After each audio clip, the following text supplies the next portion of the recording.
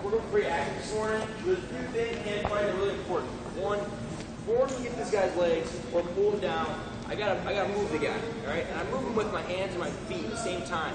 I can't just grab this guy and think. A lot of times people do is they plant their feet and they try and swing this guy around.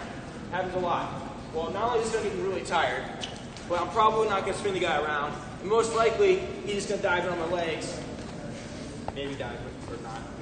On my leg. But also, the same thing being said, if I try to just move him with just my feet, not my hands, he's not going to go anywhere. So I got to put both of them together. So whenever in this session, or anytime you're thinking about when the whistle blows, I know I have a game plan. If I shake hands with this guy, I know I'm going to put my hands on him, I'm going to move my feet, I'm going to pull him down, start getting back position, get to react, my shots, pull him down, throw my ankle pick, whatever it's going to be. It all comes from moving this guy with my hands and my feet. Right?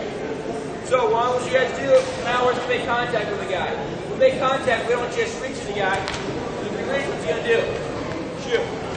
So we got to make contact two ways. One, we're going to take our palm of our hand, put his forehead.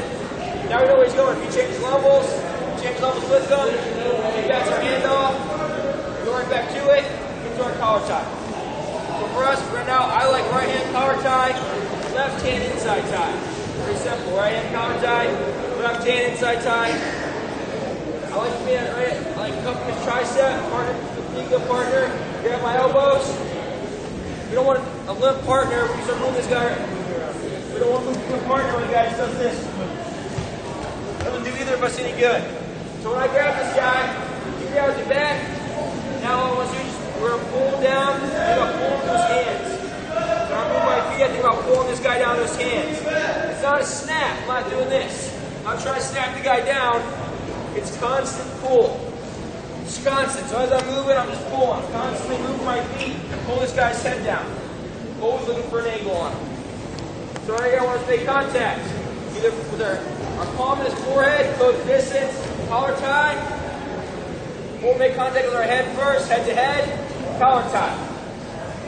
Also, when I go to my collar tie, I'm not reaching my elbow out. If I reach my elbow out, what you do is going to shoot on me. My elbow to the mat.